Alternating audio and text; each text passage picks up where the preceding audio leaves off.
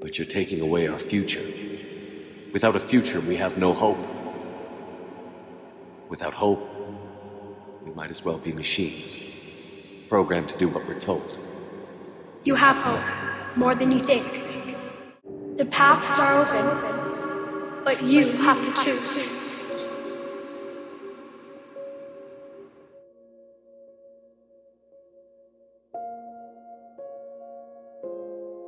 Well, what about Shepard? He grew up in the colonies. He knows how tough life can be out there. His parents were killed when slavers attacked Mindwater. He saw his whole unit die on the cruise. He could have some serious emotional scars.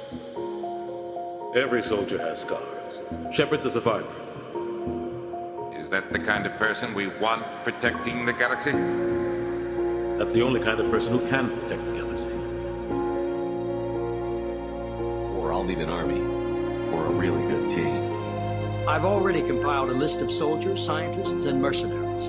You'll get dossiers on the best of them. Finding them and convincing them to work with you could be challenging, but you're a natural leader. It all fell apart without you, Commander. Everything you stirred up, the Council just wanted it gone. The team was broken up, records sealed, and I was grounded. Our people are dying. This cure can save them. If that cure leaves this planet, the Krogan will become unstoppable. We can't make the same mistake again. We are not a mistake. You're not even alive. Not really. You're just a machine. And machines can be broken. Your words are as empty as your future. I am the vanguard of your destruction. How would you like history to remember you? You know me well enough to fill in the blanks, Liara. I'll start by saying Commander Shepard was born on Earth and fought harder than anyone else for his homeworld. Shepard could handle any weapon in the galaxy. The Alliance never saw a deadlier soldier. He was a soldier and a leader, one who made peace where he could. And it was a privilege to know him.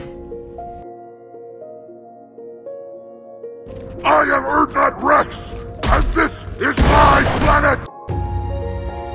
Do you remember what we said on Rannoch, just before you took down that Reaper? You said, I love you. And you said, Kila Salai. I want more time. You represent chaos. We represent order. Every organic civilization must be harvested in order to bring order to the chaos. The cycle must continue. Finish your war. We will be waiting. Do you remember the question that caused the creators to attack us, Talizor? Does this unit have a soul? Eden Prime was a major victory. The beacon has brought us one step closer to finding the conduit. And one step closer to the return of the Reapers. You fight against inevitability. Dust struggling against cosmic winds. This seems a victory to you. A star system sacrificed. But even now, your greatest civilizations are doomed to fall. Your leaders will beg to serve us. Know this as you die in vain. Your time will come. Your species will fall. Sovereign wasn't alone. The rest of the Reapers are still out there.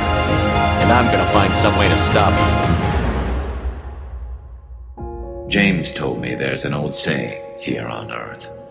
May you be in heaven half an hour before the devil knows you're dead. Not sure if Turian heaven is the same as yours, but if this thing goes sideways and we both end up there, meet me at the bar. I'm buying.